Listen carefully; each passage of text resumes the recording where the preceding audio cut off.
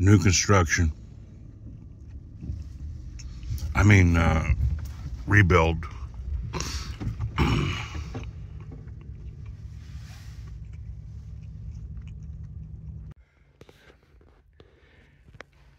It was really quite strange working with the fire restoration contractor on this job.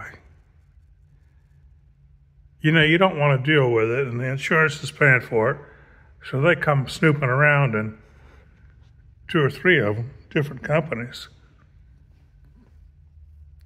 And you sign one up. Very personable at that stage. And so then you find out that there's just one thing they don't provide, and that's construction management. You know, the only thing that they were hired for. So live and learn, you know. No scheduling, no supervision, and they would take a year and whatever it's been, 2 or 4 months, and just get the cheapest guy they could to come to the job. It's a shame because some of the workers were good people trying to do the right thing, but the general contractor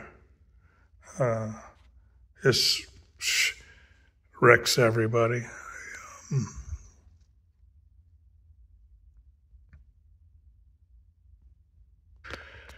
Yeah, it wasn't a cost plus job, though they put 20% on everything.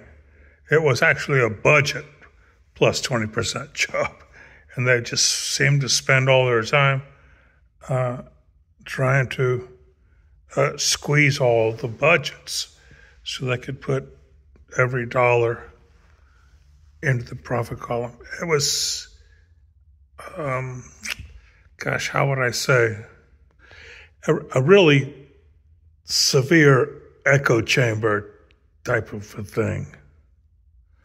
When I left the review for them online, the owner was aghast. He didn't think that was him at all, which just show how far gone he was.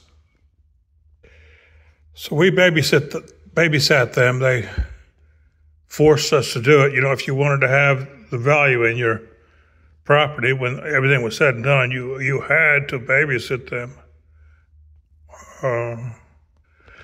And so they got theirs and did not provide any added value to this project. We managed it and managed them beside and paid them. It was really quite strange.